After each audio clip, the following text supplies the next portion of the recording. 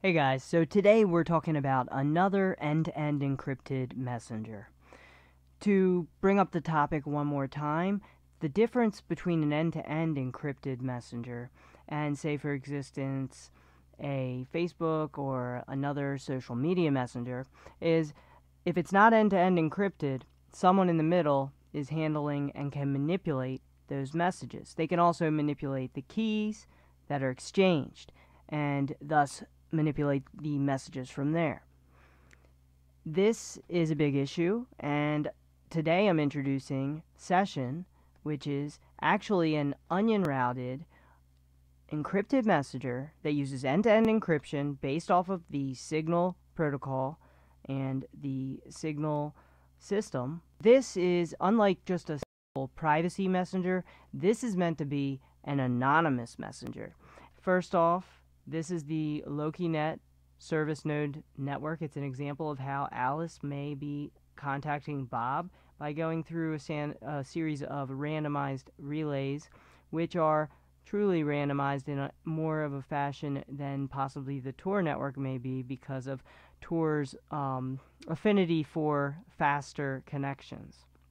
But in fact, it turns out with the incentivization, it has created a bit of a faster network. It's also a much smaller network, so keep that in mind. So to download Session, we're going to open it up. You would go to the download page, then you'll just pick your operating system.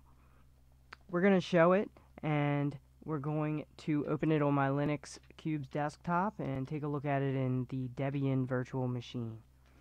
So it's already an app image if you're running Linux, and if you're not running Linux, you can download the Android or for the iPhone or for Mac or Windows. So there's something for everyone here. Let's go ahead. I downloaded it just a bit ago, and make sure to verify the signatures and the integrity of the file itself.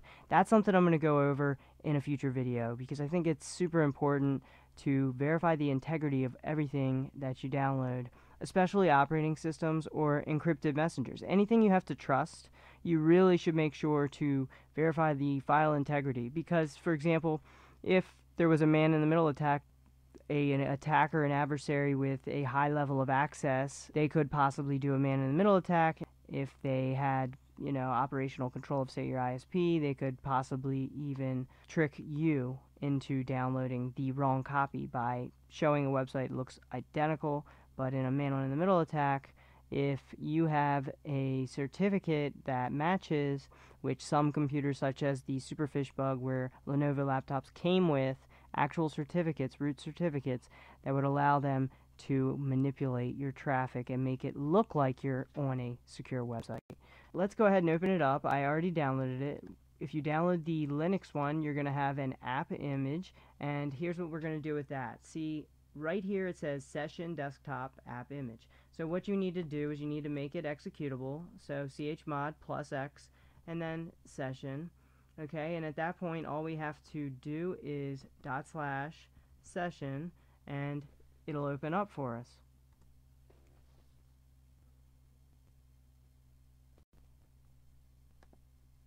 Because this is the first time opening it, I'm going to be creating an account, and let's go ahead and see what the process is like. And it has my new session ID right here. As mentioned, it doesn't use phone numbers. Put RTP as my display name. At that point, we can go through our contacts, we can go to our settings and take a look at the options here. Got the microphone, camera, gonna deny access there. So that's the basis of the Session Messenger, the layout for the desktop. As you can see, the picture on the phone. And at this point, we can simply enter the name of our recipient, either their ONS name, or we can enter the long number which makes up the session ID. This is the standard end-to-end encryption, which is pretty standard now with anyone who cares about privacy, anyone who's providing a messenger service that doesn't have end-to-end encryption. You can count on your messages likely being scanned or read, and that's something we of course want to avoid. These kinds of things are sold all the time. ISPs are allowed to sell customer data in the United States without explicit consent of that customer. So you never know if your text messages are for sale, and quite possibly are with certain ISPs. In a standard end-to-end encryption issue, you would have the adversary would end up seeing a bunch of garbled mess of encrypted data. That's exactly what you want. So because the end-to-end encryption is only between Alice here and Bob there, anyone in between that, say, runs the lines in between somewhere on the pathway, or at least is connected to a network or has a node on one of the networks in between, is able to then do, send a various types of man-in-the-middle attacks, whereas the message that is intended for Bob would make it to the attacker, and at that point they would see the encrypted message being completely unreadable. So that is why end-to-end encryption is so important. If you're not using end-to-end encryption, that message could be read by the server of, say, Facebook or Twitter or any other supplier of these messaging systems. So if you wonder why your direct messages aren't encrypted, there's probably a good reason for that.